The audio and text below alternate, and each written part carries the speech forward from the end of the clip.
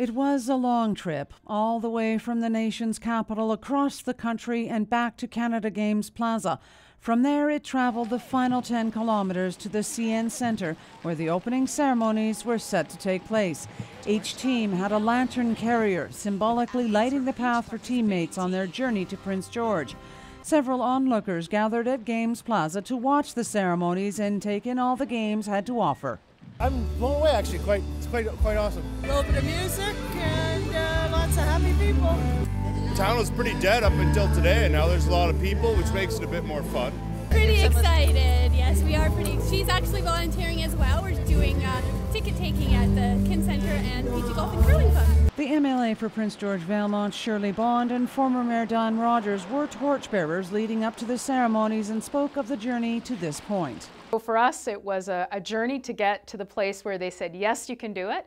And today we're showing the entire country that this is that it's not only possible, but we're going to do a fantastic job of it. It became very much community owned, and the community got behind it, and those that were reviewing the applications and the bids saw that Prince George, the entire community, and in fact the North, we had leaders from across the North that endorsed our bid.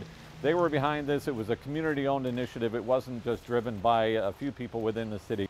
As the host province, Team BC entered the CN Centre last, with hockey player Micah Hart leading 250 athletes into the centre. Premier Christy Clark offered the athletes bonne chance.